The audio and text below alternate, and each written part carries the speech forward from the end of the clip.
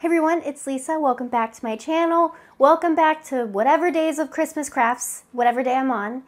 So in today's video, I'm going to be making a family ornament. It should be no surprise, the vast majority of videos in this series are probably going to be ornaments. That's what people are making this year. Now we made this family ornament. This is using a design pack from Design Bundles, the Cute Crew creator. I'll tag it in the description. And we are doing this on 1/8 of an inch birch. This is a great project to use your scrap wood on. And so what I'm going to be showing you in Silhouette Studio is how we took the different pieces of this builder and set it together so we could get a seamless design.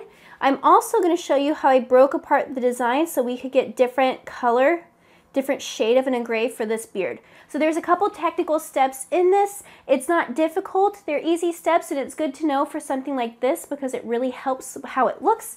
But I'm really excited about this. Hopefully you enjoy it. If you're watching and you haven't subscribed, please subscribe now and ring the bell so you don't miss any more uploads. And if you're thinking about getting a Glowforge in time for the holiday season or in time to start next year, you can use the link in the description to save up to $500 on a new machine.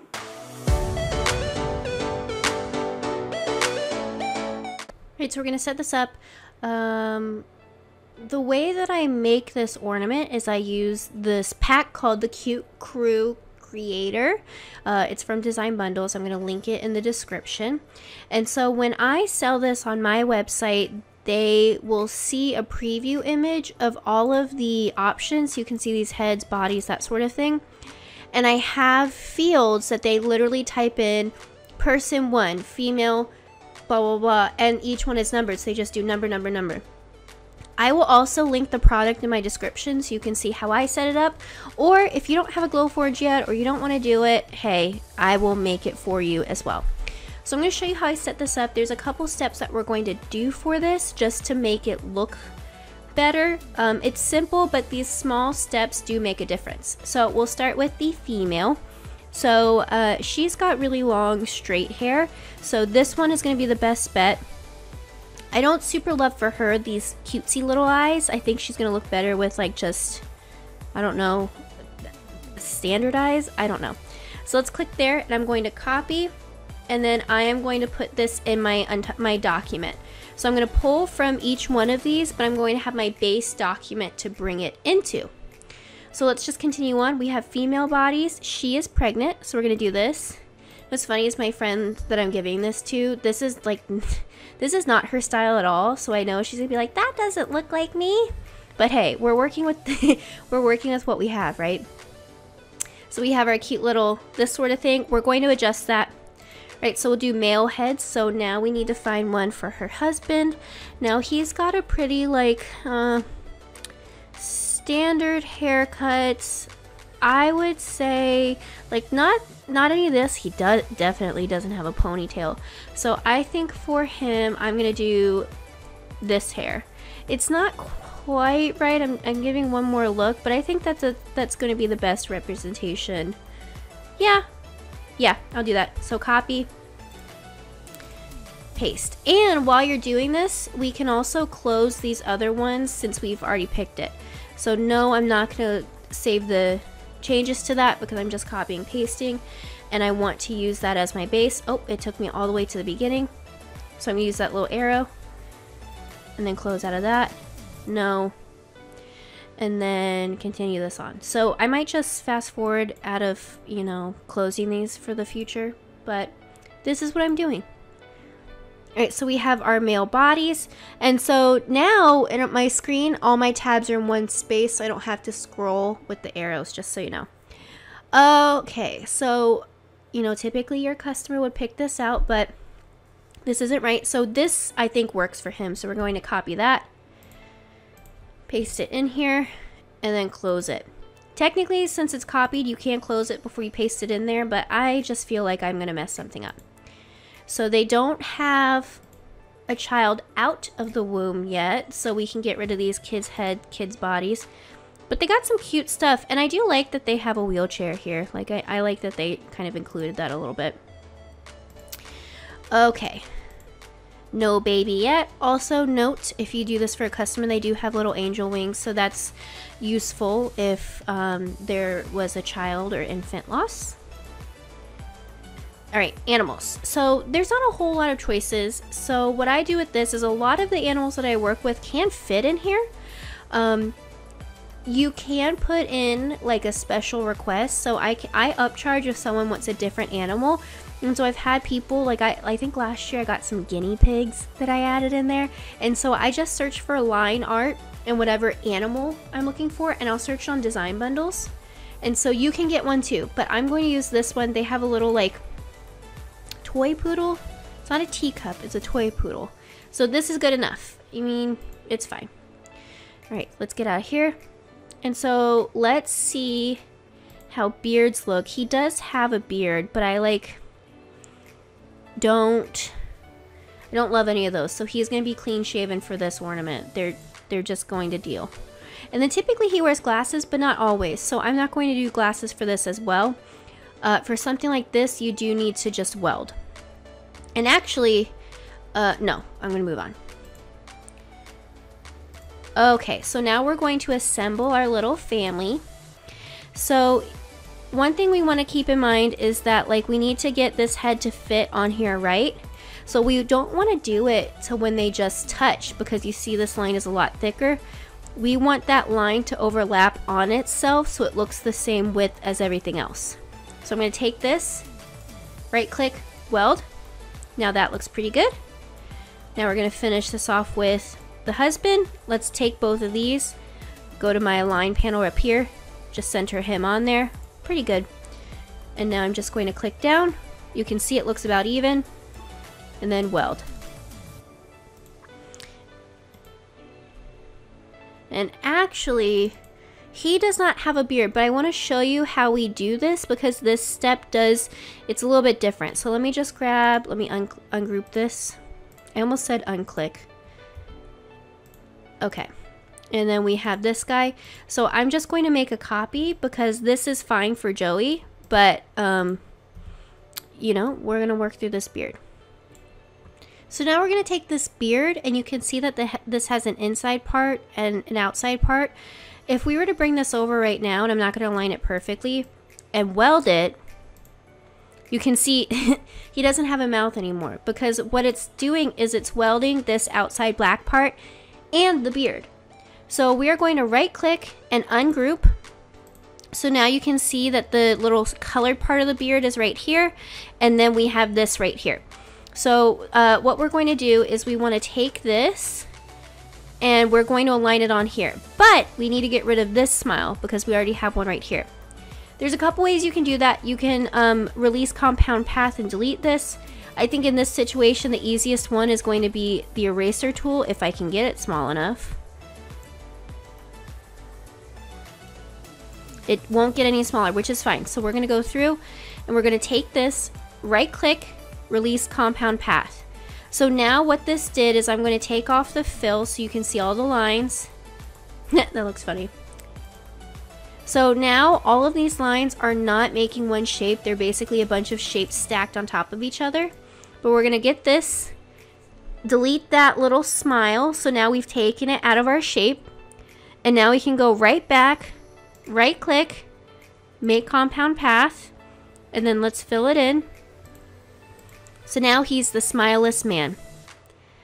And now this is pretty simple from here. We're going to bring this down. Where's the bottom of this? Here we go.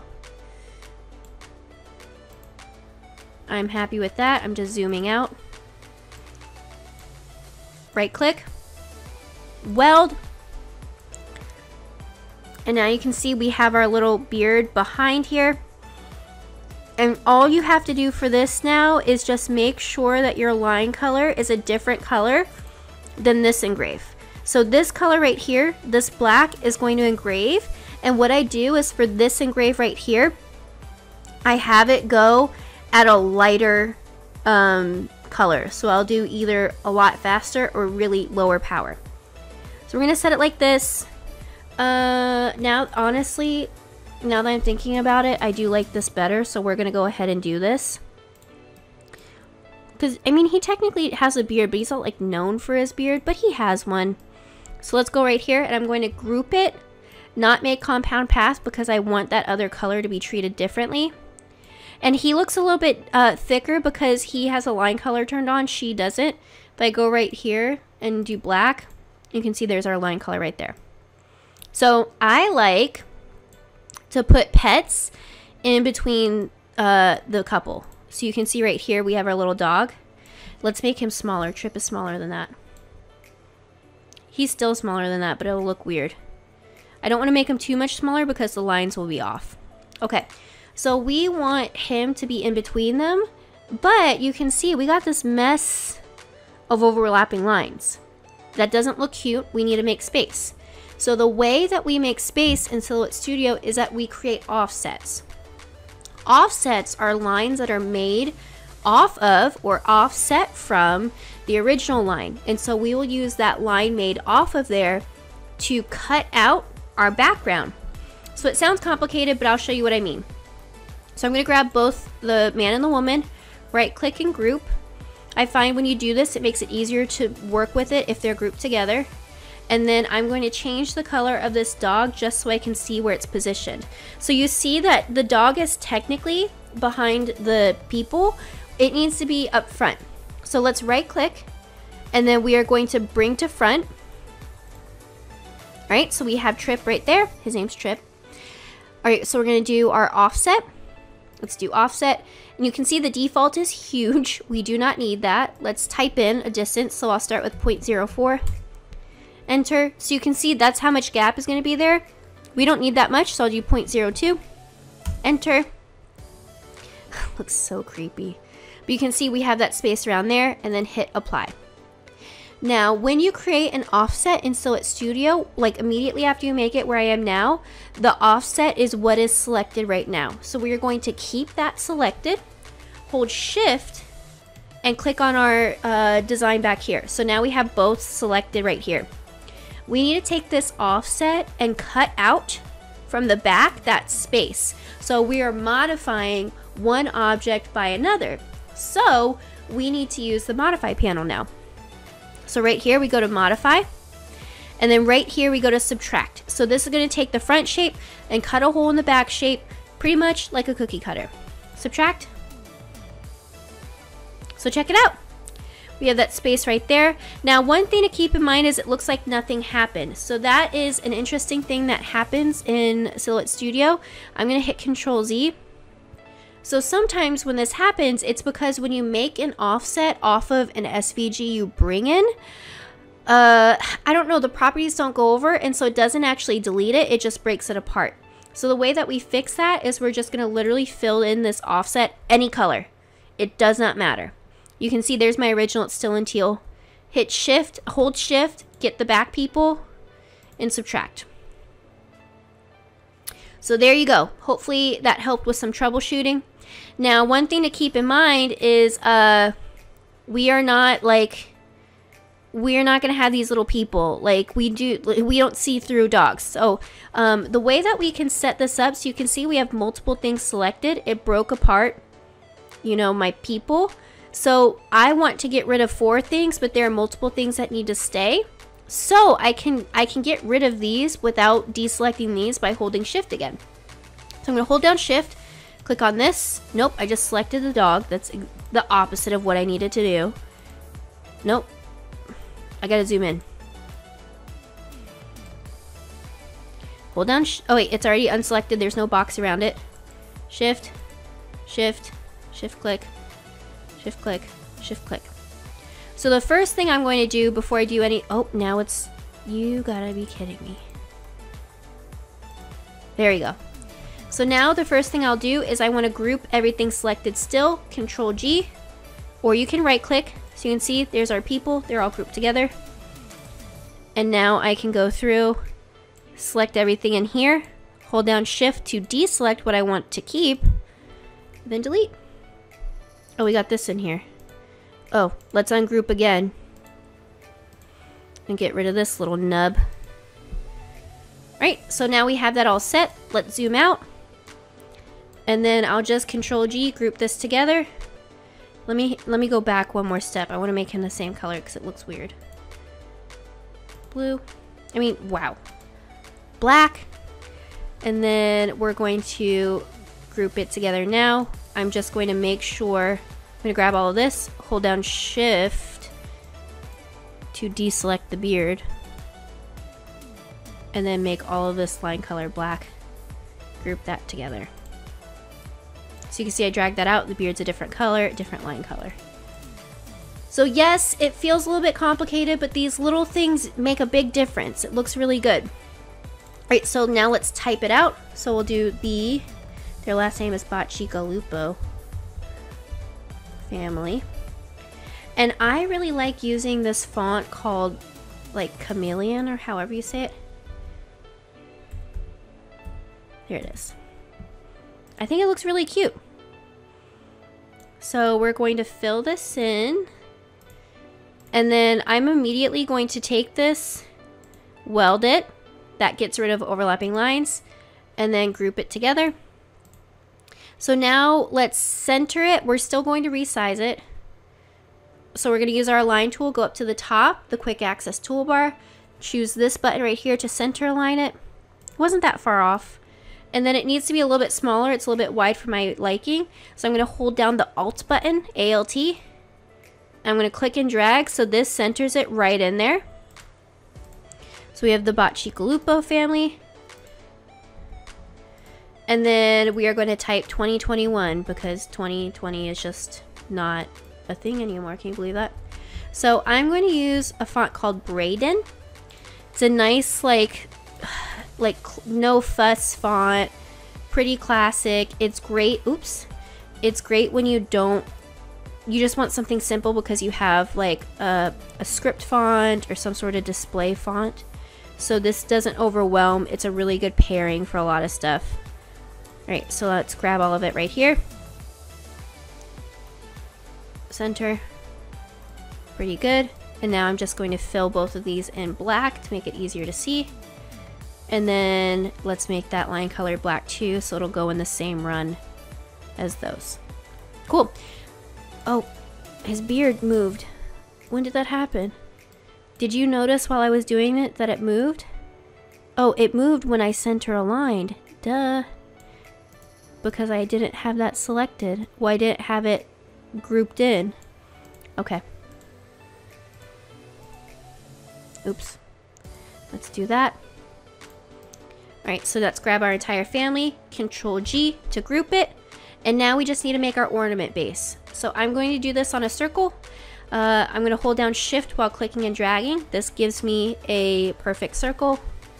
Let's lock the ratio even though it doesn't matter because it's a circle. And I like to do these at 3.25, 3¼ inch wide. So there's our base. And now I need to do the hole for my string. Hold down Shift again, click and drag. I don't care about the size. And then I do this at 1/8 inch, 0.125. And then we're going to bring it up here into our ornament. I like that distance, so let's select both of these and center it. Or yeah, align it. So we're all set there. Now right click, we want to make this a compound path. We want to make this one object with 2 lines. So we're just going to do make compound path. Okay, we're almost done. So what I like to do for this is I'm going to grab both of these. And at first, I'm going to take my shape and center align it. So we're just going to grab both of these. And this button right here centers this. Like they center the objects on each other. So I can use the same tool I used before, the Alt button, to click and drag. And so it resizes centered. So let's go right here. And let's make it a little bit smaller.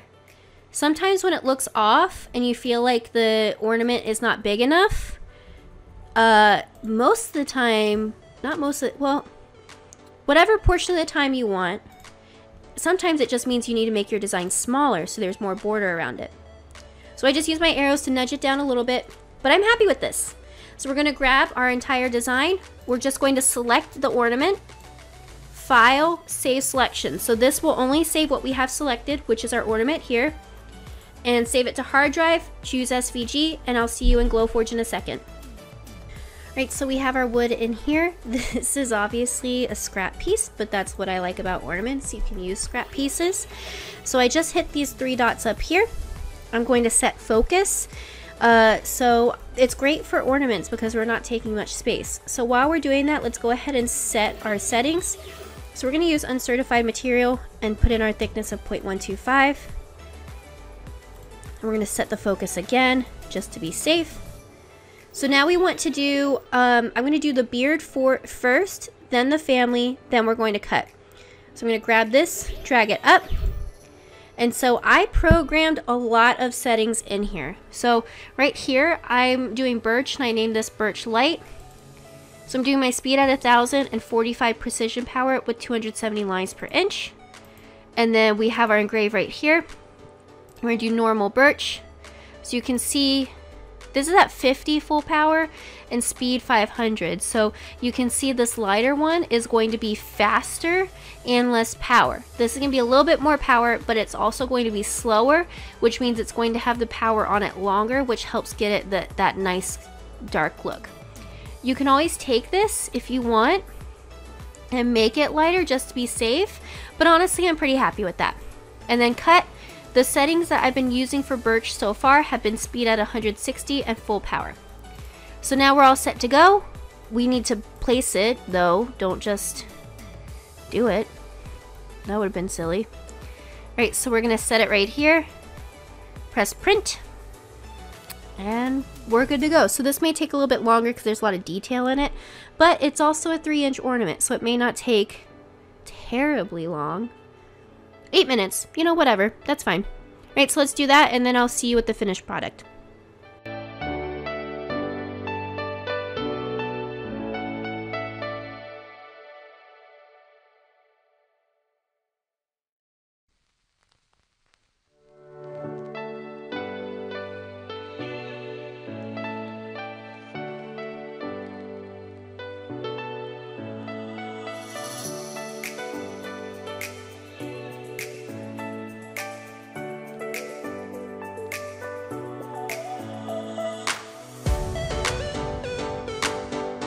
Check that out, guys.